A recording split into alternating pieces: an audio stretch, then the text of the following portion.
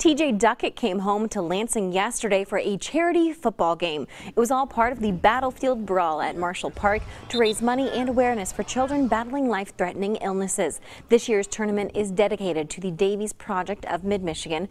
They give kids and their families free transportation to doctor's appointments.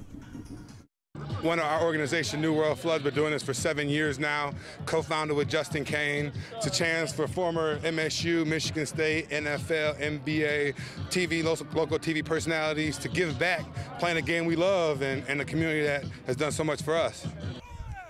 70% of the children in the Lansing area are on Medicaid and 60% of them are missing their appointments.